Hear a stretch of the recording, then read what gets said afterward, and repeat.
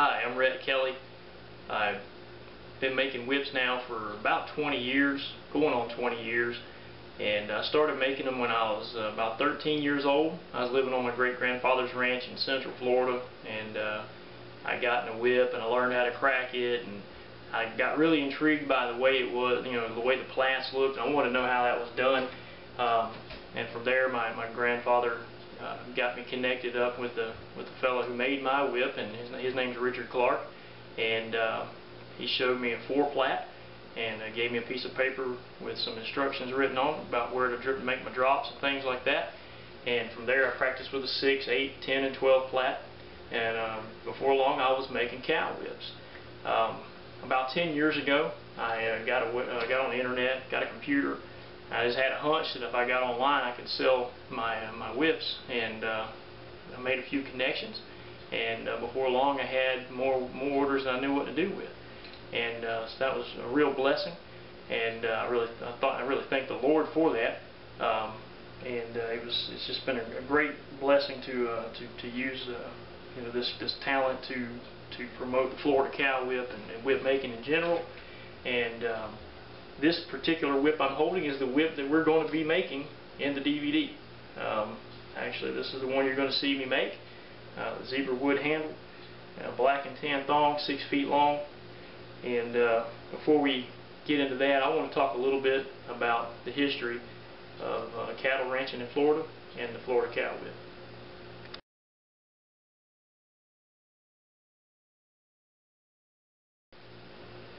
Now, one thing you got to know about the Florida cow whip and about people from Florida who are involved in the cattle industry is this: is we're very proud of our heritage. I live in Georgia now, but I'll always be a Florida cracker at heart. And don't worry, you can call me a cracker. That's fine. Where I come from, that's a compliment. It just means you're a Florida cracker, Florida native. And particularly among cow people, we don't mind being called a cracker one bit. The Florida cow whip, when I got online 10 years ago, was not really well known among the whip cracking community. Nylon was generally frowned upon as a whip making material. I can remember some rather derogatory remarks made toward me in the past about it. And nowadays I see leather whip makers making nylon whips, and I think that shows a real change of attitude about nylon in general.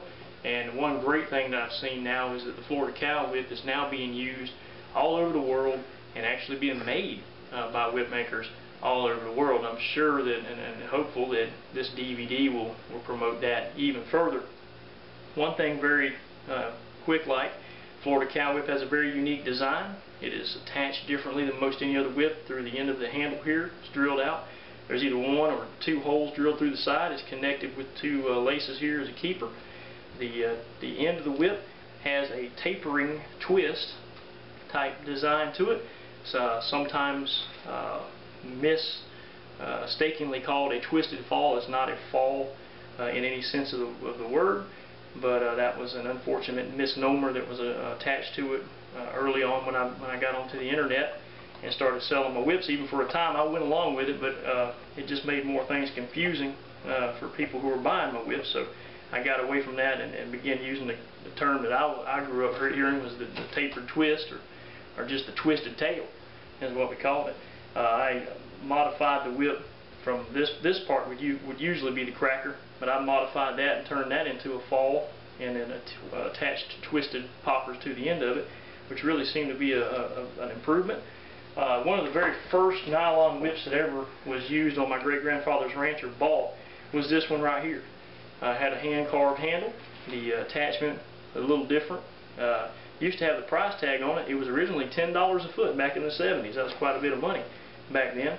It too had the tapered twist design. This whip here my grandfather gave me a couple years ago. It's going to remain in my collection. Now the Florida cow whip was made of nylon. That replaced the deer leather or buckskin whips that the people and the cowmen down there used for years. The elements and the climate was particularly rough on leather, and so the Florida cattlemen were very innovative and ahead of their time in the 70s when nylon came around. They embraced it, this new technology. They didn't run from it. They embraced it. They used it. They and began to make their whips out of it. And right now, nylon is for going on 3 decades as the material of choice of the Florida cattlemen. So Florida cowmen were ahead of their times when it came to embracing this space age material. A great source of information about the state of Florida and its history, and particularly in the cattle industry, is this book right here. It's called Florida Cowman: A History of the Florida Cattle A History of Florida Cattle Raising by Mr. Joe A. Ackerman Jr. Mr. Ackerman is the man who sketched the drawing, which is the cover art for the DVD. His son Mark allowed me to use that for my DVD. I'm grateful and indebted to them for that. This is the book to have on Florida history. People don't know this, but Florida has had cows going on 5 centuries. Before the West was ever wild, Florida had cattle, had cowboys. The first skirmish between cowboys and Indians was actually in Florida in the 1600s between Spanish cowboys and the natives who lived there. There's a lot of great unknown history about Florida and its roots within the cattle ranching in the United States. A lot of people don't know about. And this book right here will tell you all about it. I'm currently working on the process of getting where I can carry these as one of my products. So if you'd like to get a copy, just let me know. It's a nice thick hardback book, but there's a lot of great reading in there, a lot of great history. For those of you who are into doing shows, this would be a great thing you could research as far as coming up with character ideas and things like that. So just let me know if you're interested in that. Great history. We Floridians are quite proud of our heritage as cow people. On my family tree, several generations back, people have been involved in the cattle industry, and some of them were pioneers that came down, and as soon as Florida became a United States territory, my ancestors started coming down in there. So again, this is, to me, the Florida cow whip is part of my heritage, and I'm really honored to get to share that with you. So without any further ado, we're going to get into some information about how it is we're going to go about making this whip.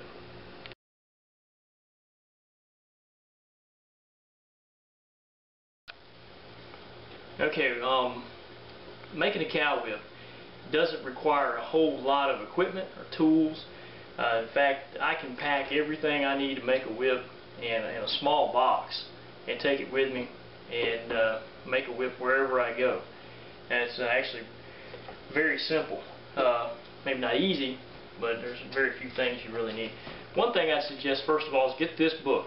It's Ron Edwards' How to Make Whips. Now this doesn't pertain to nylon, and there's really nothing in here about a Florida cow whip. But what there is in here is some great diagrams. You can learn how to make crackers, poppers, and also plaiting. Just basic plaiting diagrams, techniques, even some advanced stuff. This is the book you need if you're a person that's never really plaited before.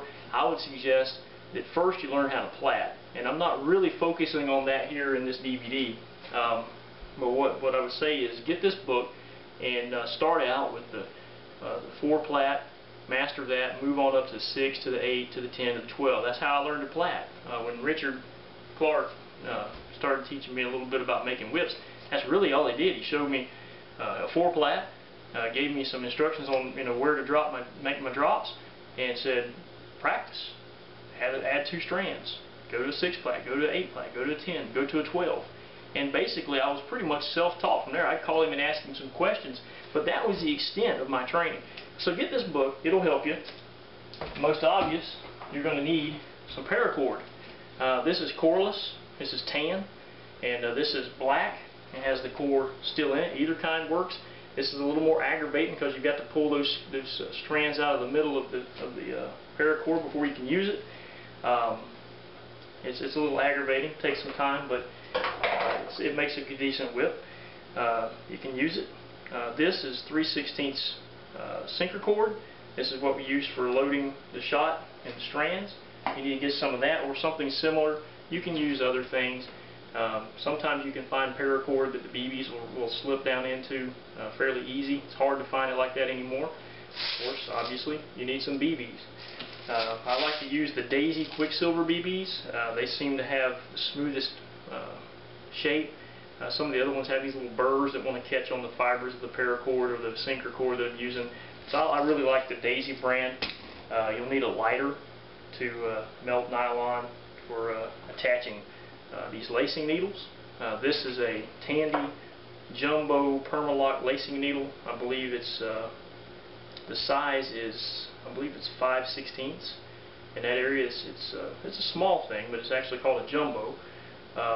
These things are very handy. Another thing you need is either clothespins or better, hemostat for clamping your material. You know, when you get done, you can clamp it let your hands go free. These are very handy when we're doing the taper and twist. You'll see that hemostat. Also, you're going to need a Tandy fid or awl. It's very not too expensive. This is for poking holes into the nylon that you're going to be using. This is for the taper twist. It'll be handy later on. And you'll need a wood burning tool. This is for people usually use it for engraving onto wood. I use it basically like a hot knife. It melts nylon really well. It hurts real bad if you touch yourself with it. Now this one gets around 900 degrees. Finally, you're going to need something to measure it with. Just a plain old yardstick. It works wonders. I've got one that's metal because I broke so many of these wooden ones. And this is the spare wooden one that my son and I keep around while we're making whips. So that's about everything that you're going to need to make a cow whip. Again, you can take this thing anywhere you go. All this equipment here, all these things can go with you anywhere, and you can make a whip virtually anywhere. You know, no matter who you are. Right now, you're sitting there. If you're somebody who lives in a big city somewhere, you can make one of these things. You know, if you live out on a ranch, you can make one. You know, you don't have to have a workshop. You just got an apartment. You know, you can still make a cow whip, and that's the beauty of this whole thing. And that's one thing I wanted to bring out during this film is you know, anybody can do this if they just practice and you know, put in the effort and the time. You can make one. The very first thing we're going to do to make a whip is we got to make the keeper laces to actually tie the whip onto the handle, because a Florida cow whip has a very unique design, unlike any other whip in the way that it's attached to its handle.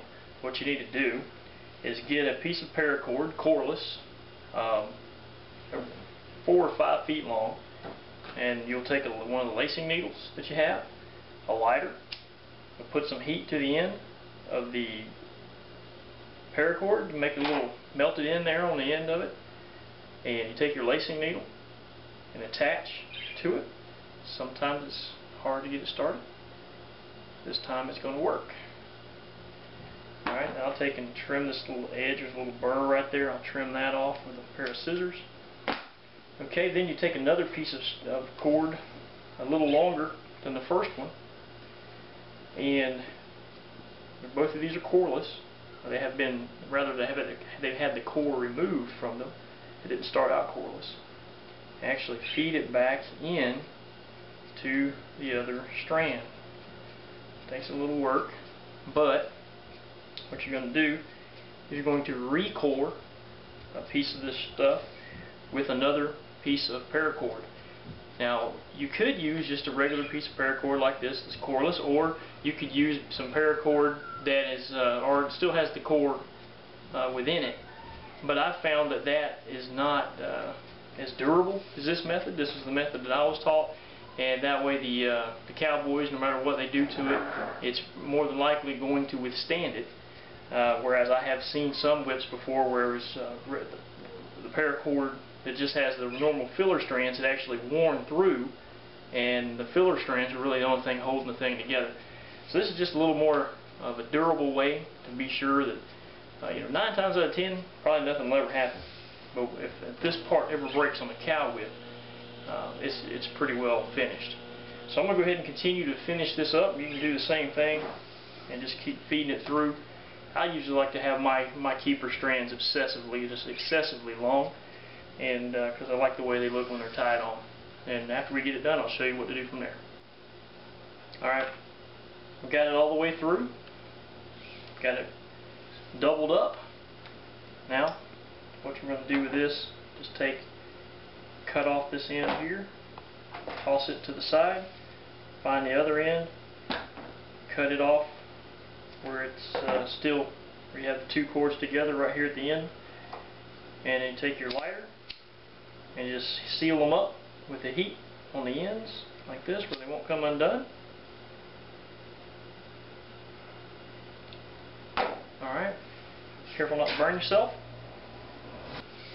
Now that we've got them sealed up, we have the heat put to them, the way that I secure the whip so I can plait is very simple. I'll just tie a knot like so, very simple knot like this, and then I hang or attach this to anything that can withstand the weight and pressure of me pulling against it. And this is the reason why I say that a cow whip can be made virtually by anyone, anywhere. You don't have to have a workshop or anything like that. I've made whips while I was on vacation at the beach when it was raining. I've made whips at my in-laws' house before. Just found a hinge that was sticking out and hung one of these from it. This is the foundation for the whip. I don't use a vise for plaiting anything. Everything I plait is always quote-unquote from a hook or from something being hung up in the air. Now what I'm going to do here, and just to show you how easy it is you don't have to have any special tools or equipment, show you one of my favorite places to plait from, and I can find one of these anywhere I go. It's called a doorway. And all I do is I take this that I've made, I open up the door, I throw it over the top, I shut the door, and I have a nice solid secure place from which I can plait. And anymore I don't even use my normal place where I used to make whips. I just come right here and plait right in here where I can be around everybody, and that's all you got to do. So if you've got a doorway, you can plait a whip. And so we're going to go from this. We're going to show you how to make the belly, and you'll be on your way. Okay, the very first thing that you do when you're going to make your belly is you got to have your shot strand if you're going to weight your whip. There's a variety of different ways to do this.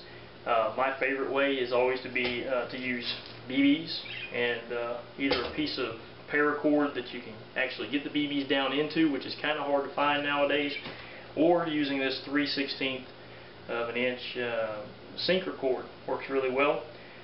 For this particular project, we're going to have a 2.5 foot strand of shot. This is the way I do this. Insert an ink pen or something like a pencil down in the end of this. Take the lighter, kind of roll it around over top of the lighter, put some heat there, and I'm attempting to make a type of a funnel, I guess you could say, where the BBs will go down in it and it won't fray out on the end as you work the BBs into it. There's a lot of ways people do this. There's a lot of methods people use to weight their whips. This is the one I've used for years. It works well for me. I take the BBs, and while I'm sitting around watching television or something like that, and I've got one of these to make, I'll just sit there and feed them down in. And with a sinker cord, they're really easy to push down, and I'll just sit there and just do them just like this. Now some folks over the years have emailed me and said, hey, I know a lot faster way to do it. You'll probably, if you're in a hurry, you'll probably come up with it. But this is one of those things I just do while I'm relaxing, so I've never gotten in a hurry and came up with ways to just ram them down in there 100 at a time or anything like that. This is just something I do again for while I'm watching TV, relaxing, whatever, reading something on the internet. It doesn't look like I'm doing it very fast, but after you get to doing it for a while, you can string them pretty quickly. Now what I like to do at the end of the strand down here is I leave a little bit of this cord sticking out, leave a little tail on the end of it, and I don't want these things to keep going down, so what I do is I kind of twist it like this and hold it and put some heat there at the end of it. Good thing about nylon is if you want it to stay or you want to do something, you just put a little heat to it and melt it a little bit and it'll stay that way. So what I do is just kind of use it, twist it, melt it a little bit, and that blocks up the end where the BBs won't continue to travel further down. And then as I fill the BBs up to where I want it to be, my little bird over there won't be quiet. He must like this. what I do is I want to make sure these BBs are packed in tight. So as I work them down, I'll make sure I'm getting all the slack out of it. And after I actually get them completely filled up, I'll just work all the BBs down toward the end, get any slack there is. Careful not to push with the sinker cord too hard, because they'll actually stack up side by side in the sinker cord, and you don't want that to happen. But if you can find some paracord, 650 paracord, that the BBs will slide down, it actually works really well. You don't have to worry about them trying to stack side by side. But again, I just push them down like that as I go, making sure that I'm getting them packed in there nice and tight, because you don't want them to be kind of loose in there. You want them to be packed together. So that's that. So we're going to go ahead and fill up 2.5 feet. That'd be 30 inches of these BBs within the sinker cord, and we'll continue on with the belly.